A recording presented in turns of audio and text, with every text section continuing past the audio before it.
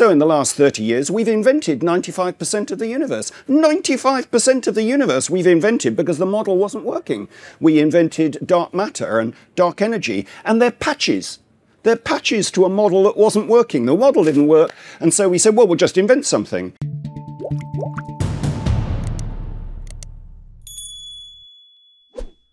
Most of us think that science is true, but Stanford professor John Ioannidis demonstrated that the majority of scientific papers make claims that are never successfully repeated, and we should therefore conclude are false.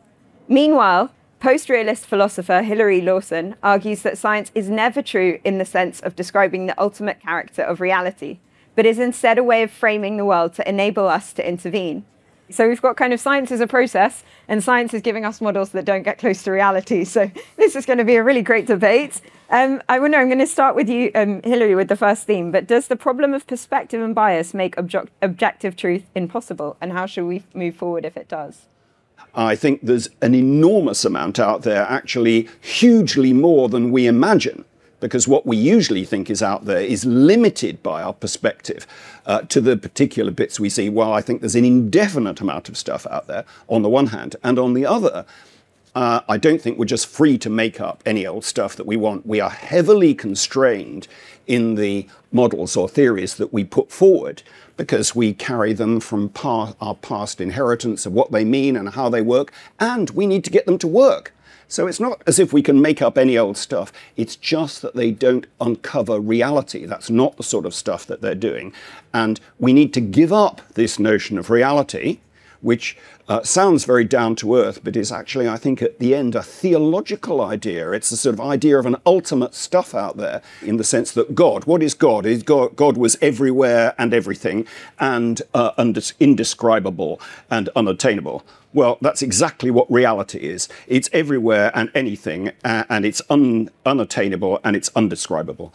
And I think that gives us a clue to what's going on. I don't think we arrive at a description of reality any more than we were able to arrive at a description of God. It's an endpoint sort of fantasy. And I think we would be better to give up on that, not in favour of giving up the key bits of the Enlightenment that really are valuable, which is looking at the world. So I think we have to operate within our models and look very carefully to see whether they work or not.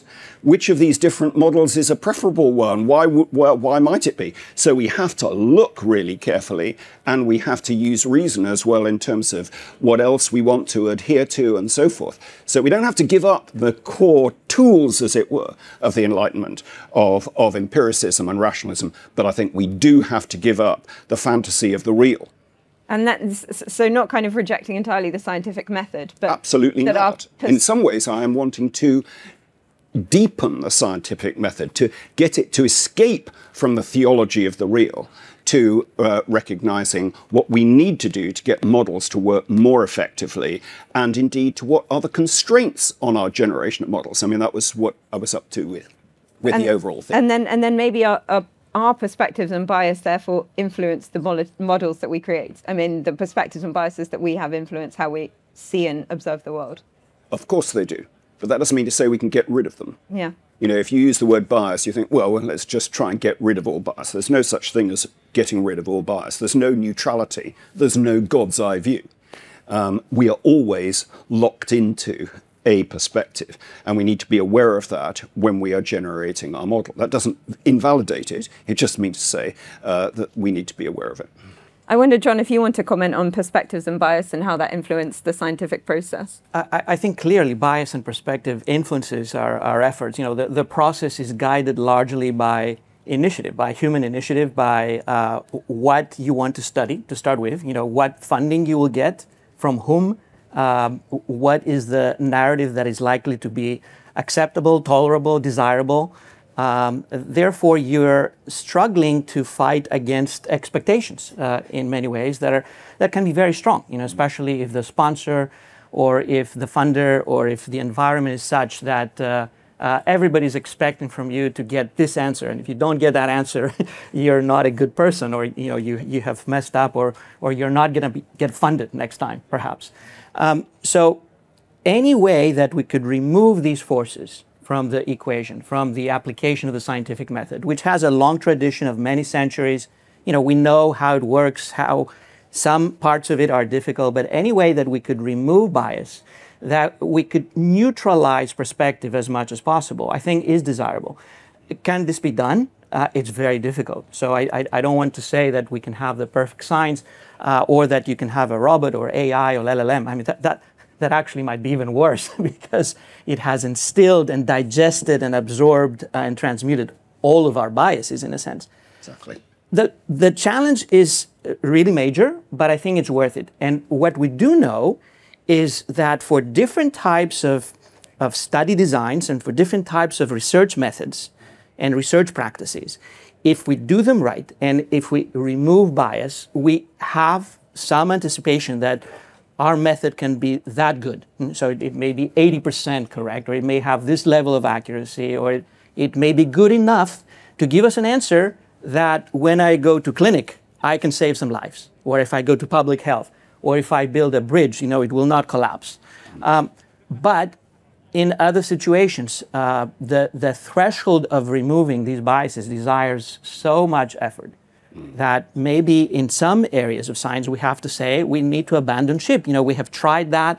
We have published 10 papers, 1,000 papers, 1 million papers. There's fields in science that we published 1 million papers. We're getting nowhere, like, you know, nutritional epidemiology. I would say abandon ship. That's not the way to answer these questions. Let's try to be more imaginative, more disruptive, think out of the box. And we've had enough of that.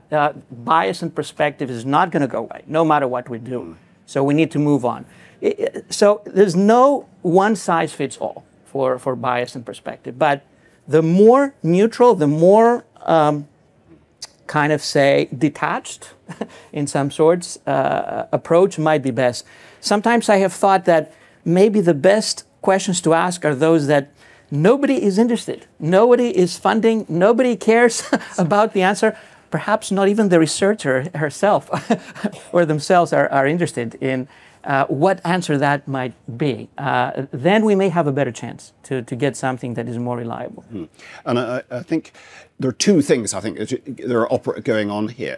On the one hand, I'm sure we would be both agreed that we're all trying to would like to get around a situation where people are deliberately either falsifying the results or determinedly trying to get a certain sort of result to work without bearing in mind other factors. Of course, that's the case.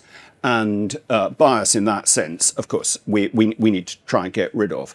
And I think the only hesitation I would have with the notion that we get rid of bias is, as I was saying before, that we could get rid of it altogether.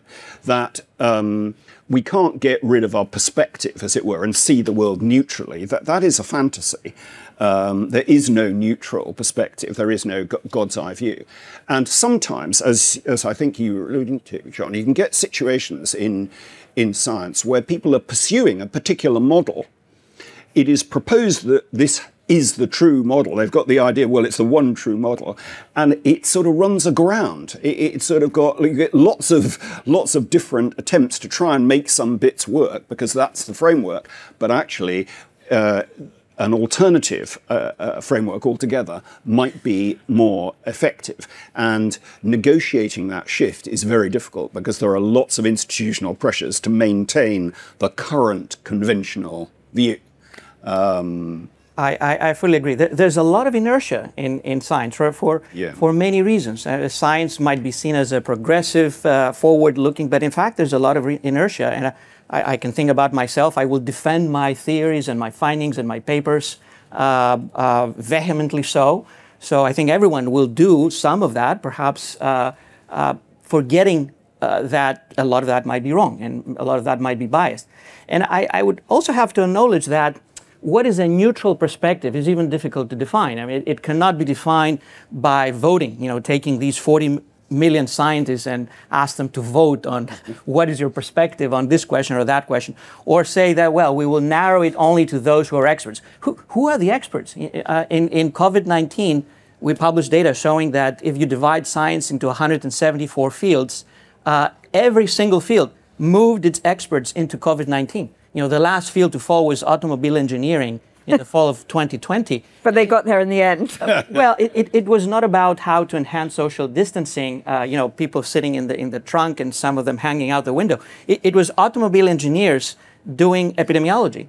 So everyone has biases, everyone has perspective. It cannot be settled with vote counting. It cannot be settled with majority opinions. It cannot be settled by assigning expertise based on citations or awards or whatever. It is a dynamic process. And we should be aware that it is a dynamic process, and we can always be wrong, and we have to watch out. We have to watch our back that we may be wrong. But this doesn't mean that we cannot gradually, hopefully, get rid of some of that burden of wrongness.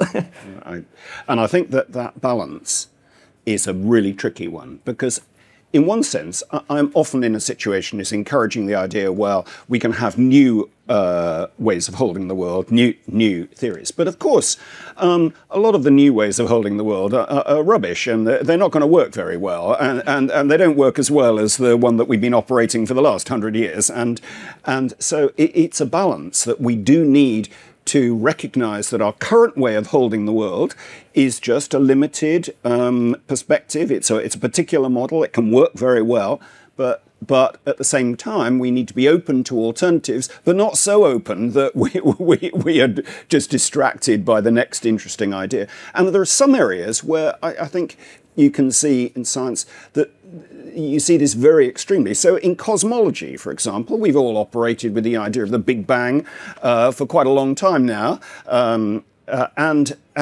yet there are all sorts of problems in cosmology which are appearing all over the place. And as a result, we're having to modify our model of the universe in radical ways. So in the last 30 years, we've invented 95% of the universe. 95% of the universe we've invented because the model wasn't working. We invented dark matter and dark energy, and they're patches. They're patches to a model that wasn't working. The model didn't work, and so we said, well, we'll just invent something. We don't have any evidence for them. We just think we need to do this in order to sustain a model. I'm not critical of that. That is how our models work. That's how our closures work. That's how we get them to keep on going. But we need to recognize that's what we're up to, and not to get stuck in thinking, well, it's got to be like this, because it's just as possible with cosmology, which I think has got all sorts of problems, that maybe we've got something more fundamentally problematic. Maybe we should be giving up Big Bang altogether. Maybe we should have a different. And at some points, you just get to like a paradigm shift where we've got to try something altogether different. I'm really interested in what you were saying about this kind of need for new models, but within some kind of constraints. Like, have a little bit of fun, but not too much fun. But not too much. And who sets those constraints? Because John's pointed out funders setting those constraints kind of limits the type of results that you get, because everyone's working towards what the funder wants. So if the funder's telling you research these areas, that influences the science that's done. So who in this... To continue watching this video, click the link in the top left or in the description below. With a free trial, you can enjoy the full talk and thousands more. Thank you for being part of the conversation.